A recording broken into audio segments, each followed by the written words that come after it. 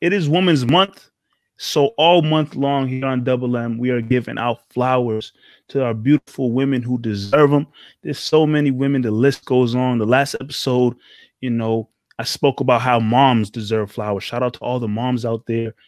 Spoke highly about my mom. She gave me a little shout out for sure on the YouTube page. Thanks, Mom.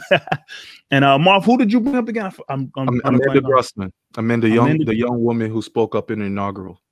Yes. So we giving out flowers, like I said. So as we have our guest here, SHERROD, we want to open the floor up to you to give out flowers during this great Women's History Month. Is there anybody you would love to give flowers out to? Well, you know what? When we think about women in history and that, we tend to focus on those individuals of the past, folks who have blazed trails, who've done really amazing things, whether it's in our own personal lives or whether it was in the lives of others. And I'm a little bit different like that. I think that there are some amazing women in the world of sports right now who are doing things that I think are absolutely game changers. One person that I would single out is JEMELE Hill. I think what she is doing as an entrepreneur, as someone who is creating jobs for other people of color, as someone who is changing the way we look at being an entrepreneur in the journalism world, in the digital space, that is someone who is doing what so many of us, frankly, are being called to do, and that is change the lives of others around us in a better way. And we're doing it in multiple ways. So she's someone that I would love to make sure she got her flowers, because she really is being the change that she wants to see and not the change that we talk about. That's that next level grown stuff. When you can be the change and not talk about it. That's how she rolls, and I roll with her. And so, yeah, that's the one I would definitely give some flowers to. Yeah, I love everything JEMELE Hill stands for. Just following her when she was at ESPN, and then when she eventually left, in her own podcast and the show that she has now with Carrie Champion, and always being real. Ever since she's been on the screen, she's always kept it 100 and been herself, and she's been an influence for me as well. So I love that. Shout out to JEMELE Hill for sure. Yeah. Her outspokenness to me is huge. I love that she's always willing, ready to speak out on every and anything. That's what I really take away from her so much. Right. And I would again be remiss if I didn't just come clean with me and JEMELE in our relationship. I've known JEMELE since she was in college. She was actually my first mentee, and I can just tell you right now, it didn't go over well when we first met each other. It did not go well at all. She had came into the newsroom, and I had some issues with how she was dressed. She had on jeans, and she had on this like football mesh jersey. And my first thought was, now this person, and first of all, her name JEMELE Hill. One of my friends in high school, his name was JEMELE. And so first time I saw her from the back. So I thought it was a dude.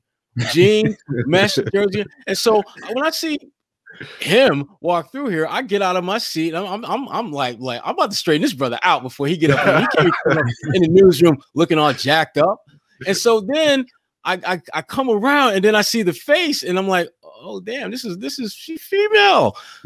But you know what? I went too far. I was not turning back now. So I went in, and JEMELE gave me what I can only describe as the "you are not my daddy" look, which as a young cat then had never seen that before. It felt kind of icky. I felt like violated over that look. She lit into me with them eyes.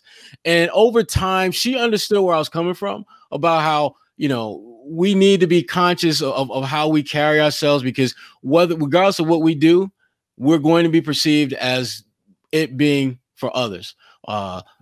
Always be your best, be the best version of yourself every day and Sunday. And that was something that, we over the years we talked more and more about, and she's made some tremendous strides and impacts. And the one thing we often talked about was that there's no sacrifice for success. There's something that you're going to have to give up in order to get that ring, that prize, that whatever it is that you want. And to her credit, she made the sacrifices she needed to do. She modified some things to better, frankly, give herself a chance to be great. That was my biggest fear for her, was that she wouldn't get an opportunity for her greatness to shine. And I give her all the credit and all the praise for figuring out what she needed to do, when she needed to do it, and executing whatever that plan was to the fullest. And now she's just such a badass boss lady. And I love that about her. And so that's why, again, when we talk, again, we can joke about it now. And we joked about it at her wedding, like last year, that we've come a long way in our relationship, from that "you are not my daddy" look, to where now we actually can laugh it off. But I remember that day, there were no laughs, there were no kiki ha moments. That was real. That was real. But she understood that was real love. And that I didn't come at her because I was mean. I came at her like that because I'm meaning her to get better, and I care for her. And that's, and Mike, how, I mean, I'm like that with a lot of folks. I mean, there's a reason why Kwani and I are doing a podcast together. That was completely intentional, 100% intentional. I only talked to one person about being a co-host, and she was it.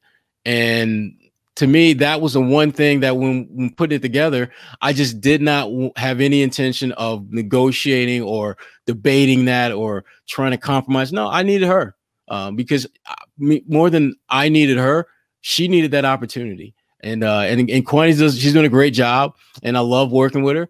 And again, that's, this is like one of my favorite months, because it gives me an opportunity to talk, people who mean a lot to me, like Kwani and JEMELE, and there's a long laundry list of folks. Yes, and as much as I love my black people, white people, there's some white people that I'm cool with too. And like earlier today, we and actually it's up on all your podcasting apps now, and along with this is our latest episode where we talk to Doris Burke. And we talk about, again, we get into just women, Women's History Month. We obviously talk Celtic stuff as well. But, that was a conscious move on my part to try to get her in the month of March, because that's Women's History Month. Yep. We need to do better by our women. We need to celebrate them, acknowledge them, give them their flowers, which you guys are doing now, which I thought was a great idea. And I just may happen to sample this for our episode next week. Course, and I will give credit where credit is due, because that's what we do. Appreciate you. But this was a great idea to have this part of the conversation. I do appreciate that. I think it's men of color to really come out and give out our flowers and show respect to the woman, because they don't hear it or get it enough. So that's what we're trying to do here in Double M. And thank you for that. Shout out to JEMELE Hill and Kwani Lewis, for sure.